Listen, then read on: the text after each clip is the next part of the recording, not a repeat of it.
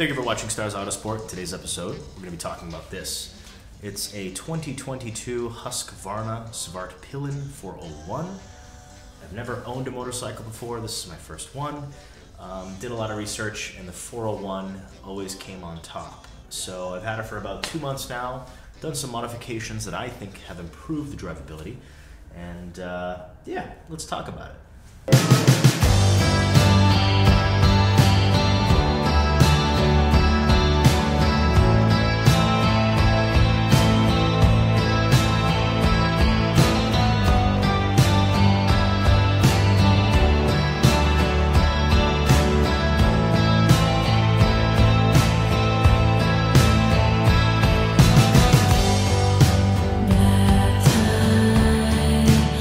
So what's my overall impression? It's a fantastic bike. Great beginner bike, 400 cc's, not the fastest thing in the world, also not the slowest. I will say initially there are a few flaws that this bike has that I picked up on as a new rider even. Sitting position's great. I like it. I'm about 5'11", so I sit pretty comfortably on the bike. I will say the clutch lever is very chintzy. The quality is a little low grade. Same with the brake lever as well. I mean, it's a $5,000 bike. What do you expect? You can't get Ducati level quality on something at this caliber. But for an entry-level bike, I have to say it's pretty impressive. It's a single cylinder, so you're gonna get a lot of vibration you felt in the handlebars, which can be annoying for some, but honestly, you know, it's a 400 cc single cylinder. You're gonna get that vibration regardless. I do like the adjustable shocks up front and back. One thing I have to say that's an absolute must is the exhaust. You definitely have to get an aftermarket exhaust that, you know, makes people aware that you're nearby. It's a very quiet bike from the factory.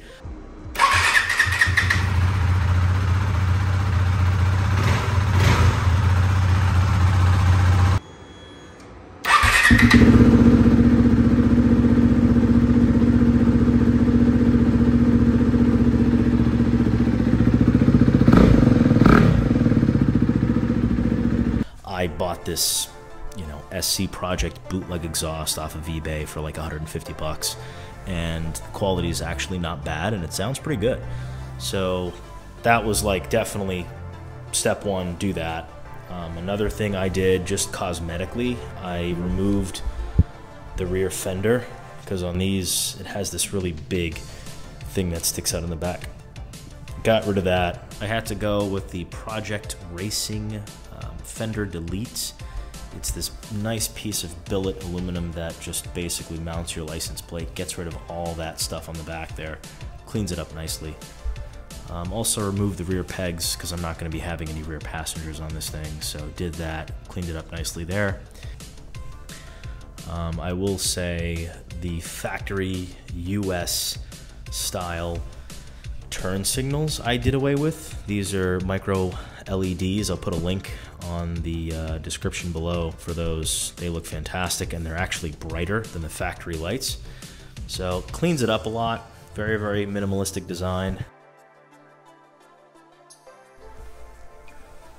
Had to go with the Husqvarna end mirrors here. These are an absolute must. Factory mirrors are just absolutely hideous. These massive antlers that stick out just kill the whole look of the bike. So I think overall it looks pretty sweet with all these minor modifications. These are the front LEDs here. Really nice, really sleek. The factory ones stick out about, I don't know, 2 or 3 inches, and they look just absolutely hideous, so that was a must.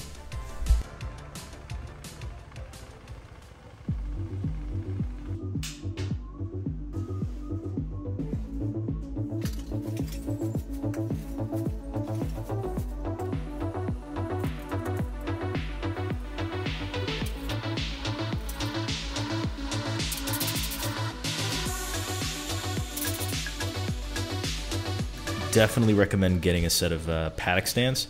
I picked these up on Amazon for I think 150 bucks. Surprisingly not bad. Really easy to assemble. They do their job. I also got some paddock stand mounts at the very bottom here.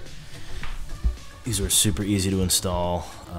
It's like a Delrin, like a really hard plastic. The fronts I just basically lift on the front fork. Those are pretty simple. I highly recommend them. I'll put the link down below in the description as well. So overall, I have to say it's just been a great bike, a lot of fun. It's not a bike I plan on keeping for a very long time. I think you grow out of this bike relatively quickly into something bigger, maybe a 600 TC. But I'm going to be definitely hanging on to it for, you know, at least another summer. If anyone who's driven a Svartpilen 401 or a Vitpilen 401, there's a lot of low speed jerkiness or hesitation at times, and they all have it. It's a very common problem. I didn't really notice it at first because, again, I'm new to riding, but once you start putting some miles on the bike, you notice, like, at part throttle, just as you're accelerating, the bike just kind of jerks a little bit.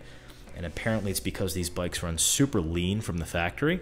So there's an easy fix for that, which is this guy right here. It's a FuelX Lite. That's what I have. It's a plug and play. Basically intercepts your O2 sensor signal and just richens up the bike a bit. You know, I figured since I'm doing this, I might as well get the DNA Stage 2 filter, which definitely helps top end. Not tremendously, but anything over like 45, 50 miles an hour, you notice the bike pull a bit more aggressively, whereas before it just kind of flatlined. So definitely a must. Stage 2 filter and the FuelX controller. It's 150 bucks.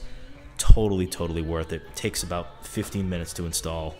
I highly recommend it. Can't have a motorcycle without safety.